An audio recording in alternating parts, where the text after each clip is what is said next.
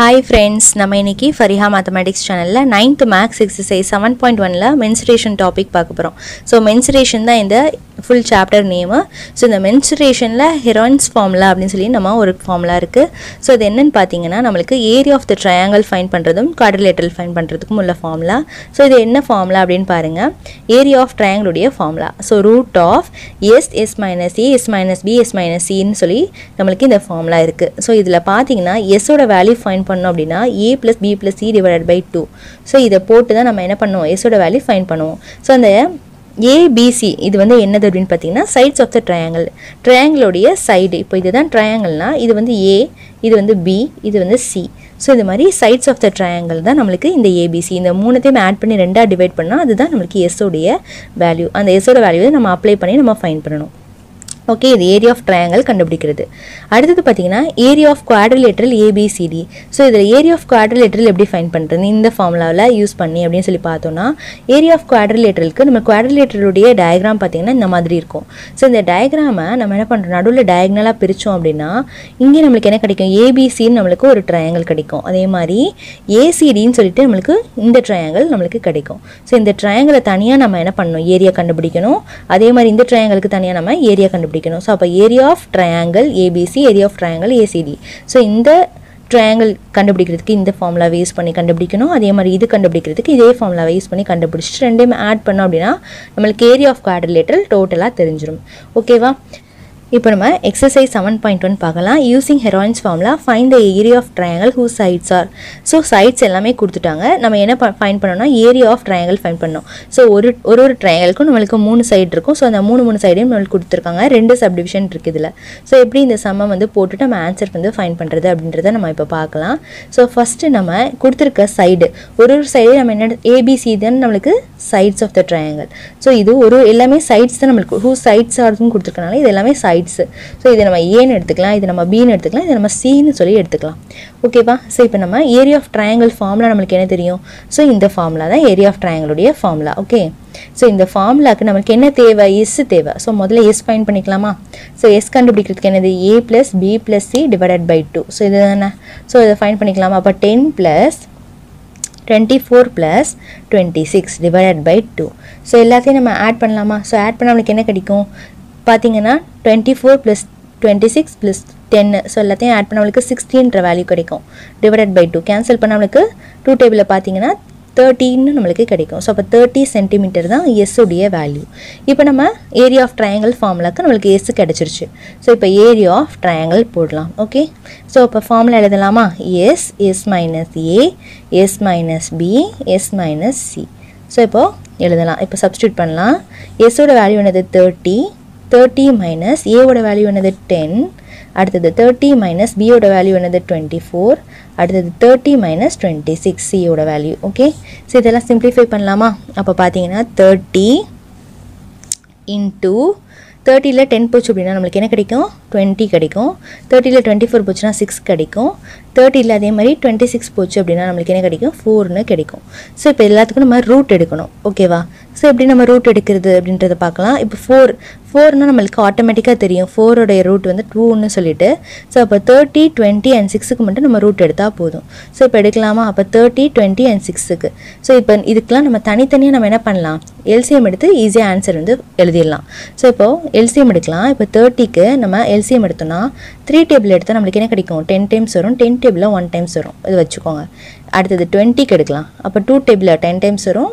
10 டேபிள்ல 1 டைம்ஸ் வருமா? எடுத்துட்டோமா? அடுத்து பாருங்க 6. அப்ப 6 எடுத்தோம்னா நமக்கு 2 டேபிள்ல 3 டைம்ஸ் வரும். 3 டேபிள்ல 1 டைம்ஸ் வரும். இப்போ நம்ம இந்த 30 என்னன்னு எழுதலாம் அப்படினு பாத்தீங்கன்னா 3 into 10 ன்னு எழுதலாம். ஓகே. அதே மாதிரி 20 என்ன எழுதலாம்? 2 into 10 ன்னு எழுதலாமா? அதே மாதிரி 6 என்ன எழுதலாம்? 2 into 3 ன்னு சொல்லி எழுதலாமா? 4 தான் நம்ம ஆல்ரெடி 2 ன்னு வெளிய எடுத்துட்டு போய்ட்டோம்ல. சோ இப்போ பாருங்க 2 நமக்கு என்ன இருக்கு? இங்க ரெண்டு 10 இருக்கு. ரூட்டுக்குள்ள ரெண்டு 10 இருந்துச்சுனா ஒரு 10 வெளிய எடுத்துட்டு போய்ருவோம். ஒரே ஒரு 10 சேர்ந்து வெளிய போய்டும். அடுத்து இங்க 3 2 இருக்கு. சோ அப்போ ஒரு 3 வெளிய வந்துருமா? அடுத்து 2 2 இருக்கா? ஒரு 2 வெளிய வந்துரும். சோ இது எல்லாத்தையும் நம்ம மல்டிப்ளை பண்ணோம்னா ஆன்சர் வந்து நமக்கு கிடைச்சிரும். இப்போ ஸ்கொயர் ரூட்ல இருந்து நம்ம ரிமூவ் பண்ணிட்டோம். ஸ்கொயர் ரூட் போயிடுச்சு. சோ இப்போ பார்க்கலாம் 2 10s are நம்மளுக்கு 20, 23s are 60, 62s are நம்மளுக்கு 120. 120 ஸ்கொயர். இங்கே என்ன இருக்குது பார்த்தீங்கன்னா யூனிட் பார்த்தீங்கன்னா சென்டிமீட்டர் இருக்குது. ஸோ ஸ்கொயர் சென்டிமீட்டர் அப்படின்னு சொல்லி நம்ம எழுதணும். ஸோ இதுதான் ஆன்சர். நெக்ஸ்ட் இப்போ நம்ம என்ன பண்ணலாம், செகண்ட் சம் பார்க்கலாம். செகண்ட் சம்க்கு அதே மாதிரி தான் கொடுத்துருக்க. இது வந்து ஏ, இது வந்து பி, இது வந்து சி. ஓகே, ஸோ இப்போது S கண்டுபிடிக்கலாமா? A plus B plus C divided by 2ன்னு சொல்லிட்டு. ஸோ இப்போ ஏ என்னது நம்மளுக்கு 1.8 + 8 + 8.2 மூணுத்தையும் போட்டுட்டோம், டிவைடட் பை 2ன்னு போட்டோம். ஸோ இப்போ டிவைட் பண்ணி பார்க்கலாம். 1.8 8 இப்போ 8ன்னு வந்துச்சுன்னா 8.0ன்னு எடுத்துக்கலாம். அடுத்தது 8.2னா 8.2.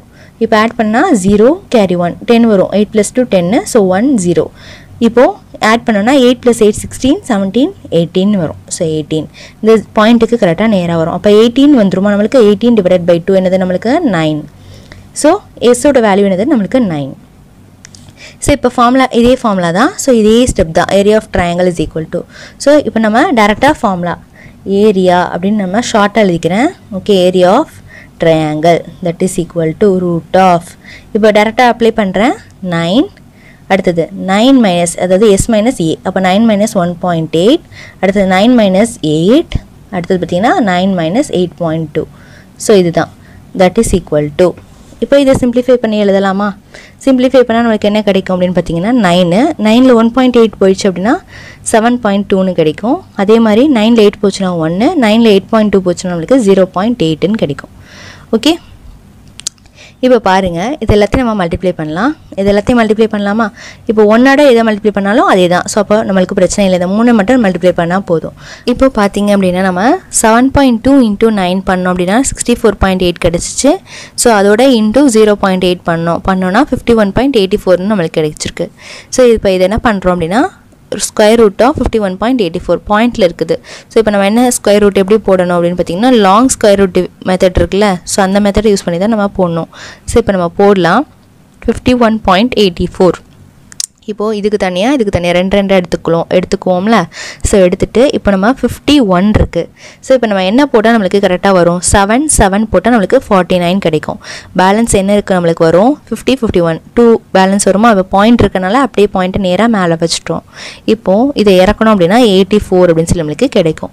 ஸோ இப்போ நம்ம 7 2s நம்மளுக்கு என்ன இருக்குது? 7 2s 14 அப்படின்னு சொல்லி கிடைக்கும்.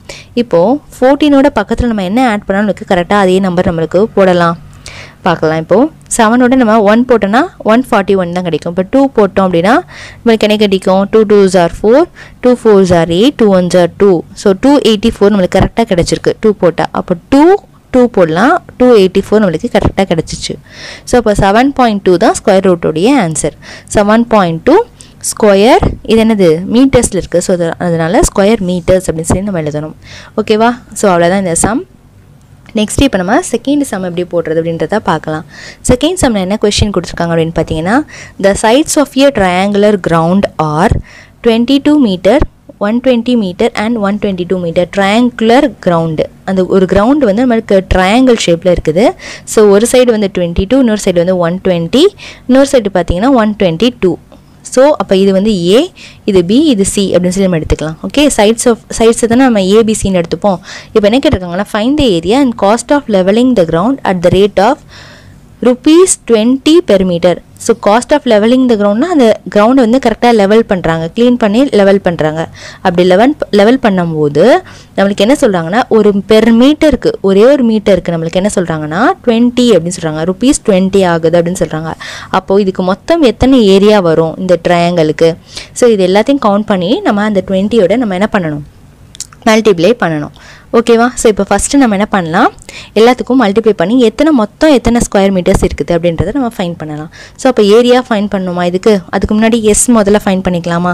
எஸ் ஃபைன் பண்ணுறதுக்கு a + b + c divided by 2. So அப்போ ஏ என்னது நம்மளுக்கு 22 + 120 + 122 டிவைடட் பை 2. ஸோ எல்லாத்தையும் நம்ம ஆட் பண்ணோம் அப்படின்னா 264 கிடைக்கும். Okay, divided by 2. So cancel பண்ணால் 1 3 and 2 132 கிடைக்கும். ஓகே, ஸோ 132 தான் எஸ் உடைய வேல்யூ. ஸோ இப்போ நம்ம ஏரியா ஆஃப் ட்ரையாங்கிள் போடலாம். ஸோ ஏரியா ஆஃப் ட்ரையாங்கிள் என்னது? Root of S minus A, S minus B, S minus C. ஓகேவா? ஸோ இப்போ அப்ளை பண்ணலாமா? எஸ்ஸோட வேல்யூ என்னது நம்மளுக்கு 132. அடுத்தது 132 minus 22. ஓகே, A ஓட வேல்யூ. அடுத்தது 132 minus B ஓட வேல்யூ 120. அடுத்தது 132 minus C ஓட வேல்யூ 122. ஓகே, இப்போ எல்லாத்தையும் நம்ம மைனஸ் பண்ணி ஆன்சர் எழுதலாம். இங்கே எழுதவா? ஸோ இப்போ பாருங்கள், ரூட் ஆஃப் 132 இன்டூ, ஸோ என்ன வரும்? 132ல் 22 போச்சுன்னா 110 அப்படின்னு சொல்லி நம்மளுக்கு கிடைக்கும், 110. ஸோ இன்டூ 132ல் 120 போச்சு அப்படின்னா நம்மளுக்கு 12 கிடைக்கும். அதே மாதிரி 132ல் நம்மளுக்கு 122 போச்சு அப்படின்னா நம்மளுக்கு 10 கிடைக்கும். ஓகேவா? ஸோ இப்போ எல்லாமே நம்ம எழுதிட்டோம். இது எல்லாத்துக்கும் நம்ம ஸ்கொயர் ரூட்டு ஃபைன் பண்ணோம். ஸோ இப்போ எப்படி ஸ்கொயர் ரூட் ஃபைன் பண்ணுறது அப்படின்றத நான் ஸ்டெப்பை வந்து நம்ம இப்போ பார்க்கலாம். ஓகேவா? ஸோ இப்போ பாருங்கள், இதில் 132 இருக்குது. ஸோ ஃபஸ்ட்டு நம்ம என்ன பண்ணலாம், 132க்கு நம்ம எல்சிஎம் எடுக்கலாம். எல்சிஎம் எடுத்து ஈஸியாக போடலாம்ல. ஸோ அப்போ 2 டேபிள் எடுத்தால் நம்மளுக்கு 13 வந்து வராது, 6 டைம்ஸ் வந்து நம்மளுக்கு 12 வரும். அப்போ 6 கேரி 1, திரும்ப நம்மளுக்கு 6 வரும். அப்போது 2 டேபிளில் 33 வருமா, திரும்ப 3 டேபிளில் 11 டைம்ஸ் வரும், 11 டேபிளில் 1 டைம்ஸ் வரும். ஸோ இதுதான் எல்சிஎம் வேல்யூ. அடுத்தது நம்ம 110க்கு எடுக்கலாம். ஓகே, ஸோ அப்போது 11 டேபிளே டேரெக்டாக எடுக்கலாமா? 11 டேபிளில் பார்த்தீங்கன்னா 10, அப்போ 10 டேபிளில் 1 டைம்ஸ். ஸோ இது வந்து 11, இது வந்து முடிஞ்சிருச்சு. இப்போ நம்ம இது ஃபுல்லாத்தையும் பார்க்கலாம். இப்போ நம்ம எழுதலாம். ஸோ எல்லாத்தையும் நம்ம இங்கே எழுதலாம். ஸோ ரூட் ஆஃப் 132க்கு என்ன கிடச்சிது நம்மளுக்கு? 2 × 2 × 3 × 11 கிடச்சிருக்கு. 110க்கு என்ன கிடச்சிருக்கு? 11 × 10 கிடச்சிருக்கு. 11 × 10 கிடச்சிருக்கு. ஓகே, ஸோ பேலன்ஸ் இருக்குது 12 × 10. ஸோ 12 × 10. ஸோ அதை எழுதிட்டோம். ஓகே, ஸோ இப்போது 2 இருக்குது, நம்ம வெளியே எடுத்துகிட்டு போயிடலாம். ஸோ 11 வந்து 2 இருக்குது, 10ம் 2 இருக்குது, 2ம் 2 இருக்குது. ஸோ இதெல்லாத்தையும் வெளியே எடுத்துகிட்டு போயிடலாம். அப்போது 2 × 11 × 10 வெளியே போயிடுச்சு. அப்போ பேலன்ஸ் ரூட்டுக்குள்ளே என்னென்ன இருக்குது அப்படின்னு பார்த்தீங்கன்னா 3 and 12 இருக்குது.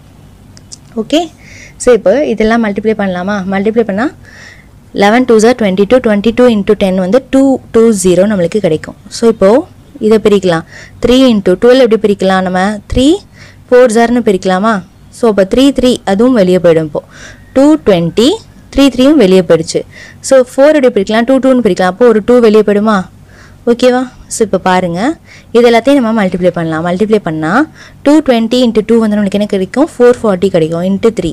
ஸோ இப்போ 0 கரெக்டாக வருமா? இப்போ நம்ம 3 0s நம்மளுக்கு 0 வரும், 3 4s நம்மளுக்கு 12 வரும், திரும்ப 3 4s 12, 13.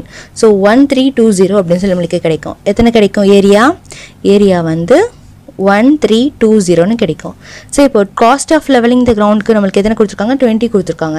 இப்போ cost of levelling the ground நம்மளுக்கு 1320 ஸ்கொயர் மீட்டர்ஸ்க்கு பார்க்கணும். இது என்னது? Square metre. இப்போது cost of levelling 1320 metre square equal to, so இத்தனை மீட்டர் ஸ்கொயருக்கு நம்மளுக்கு எத்தனை வேணும் அப்படின்னா 1320 இன்ட்டு அந்த 20, இந்த 20யை நம்ம போடணும், மல்டிப்ளை பண்ணணும். ஸோ இப்போ 2 0க்கு 2 0 எழுதிட்டோம். இப்போ 2ஆல் நம்ம இதை மட்டும் மல்டிப்ளை பண்ணிக்கலாம். 2 2s are 4, 2 3s are 6, 2 1s are 2. அப்போ 26400. ஸோ இதுதான் இத்தனை ரேட் வந்து இந்த ரேட் தான். இது வந்து ருப்பீஸில் எழுதணும். ஓகேவா? ஸோ இத்தனை ருப்பீஸ் வந்து நம்மளுக்கு ஆகும். என்ன ஆகும்? இத்தனை ருப்பீஸ் வந்து 1320 மீட்டர்ஸ்க்கு நம்ம போடுறதுக்கு இத்தனை ருப்பீஸ் வந்து நம்மளுக்கு ஆகும்னு சொல்கிறோம்.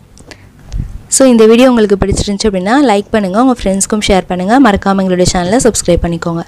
தேங்க்ஸ் ஃபார் வாட்சிங்.